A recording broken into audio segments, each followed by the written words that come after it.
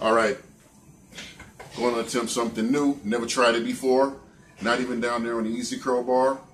On the Easy Curl bar, the highest I've done is 60 pounds, right? Easy Curl straight bar. But on this brand new machine, they just put this machine here like 3 days ago. Haven't had a chance to use it. First time using it. I'm going to try to do 85 pounds off this curl, this seated curl machine, right? I'm going to aim for 4 reps. Put my max target at 8.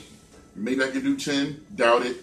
I'm just going to aim for 4, and I think that'll be great because I've never gotten that high on this type of machine. So 85 pounds, I think that'll be great.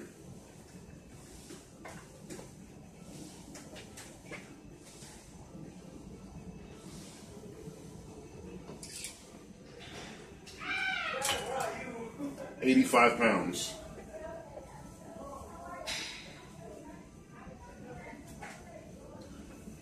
Which would be like 40 kilograms.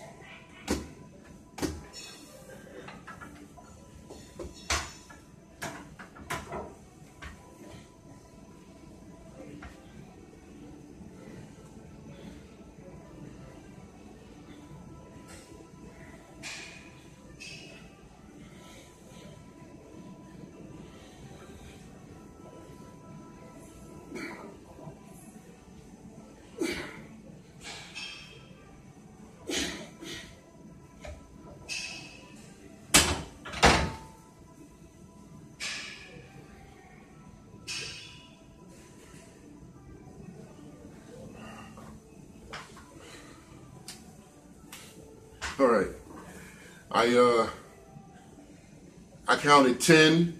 I was aiming for 4, but I'm not going to include the first one because I was seated, so I was using my body weight as a pivot, as a fulcrum to get the bar up the first time. So I'm not even going to count that one. I'm going to say I did 85 pounds, 9 reps. That's a high for me. I feel it, you know, but see what happens. I'm trying to get them killer monster arms, you know, them Arnold Schwarzenegger killer jobbies. So we'll see what happens. Like I said, I had to try something new. So instead of doing, you know, rotational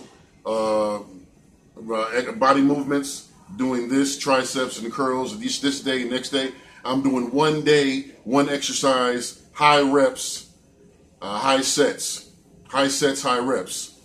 And then, you know, in 30 days or 1 month, we'll see what my gains look like, determine if I want to tweak that program, you know, change up. I mean, that's the basically thing that you got to do, because other than that, your body's going to get fatigued by doing the same exercises and you're not going to get the kind of growth that you want.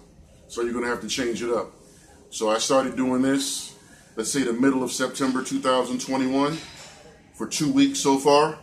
You know, I just come in here, I do one exercise, and I'll do high sets, about 6 to 10 sets, and then I'll do high reps. I'm trying to aim for 10 to 15 reps, and from there, just call it a day. You know, go over there, go home and eat some low calorie, hopefully low calorie food. All right.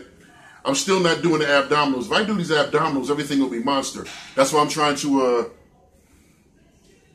I'm going to integrate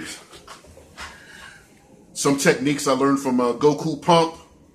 Some techniques, some calisthenics techniques I learned from That's Good Money, Scott Bernhard. I was supposed to get up this morning and start that Scott Bernhard challenge, but man, I didn't get to sleep till like 5 o'clock in the morning. So, you know, in order for your muscles to grow, everything's gonna happen when you're resting. So I wind up sleeping till like 11 o'clock, which is only 6 hours of sleep. But remember, you're only going to get your gains and your growth when your body is resting. You know, because you'll notice that 1 minute you got a certain size T-shirt on, and you come out here and you kill it, and then at next month, a month and a half later, this T-shirt doesn't fit. So, you know, I'm not trying to rob myself of sleep, you know, so I don't get my gains. But I gotta do that Scott Bernhard thing, you know, the Scott Bernhard challenge. I mean, I like that. All right.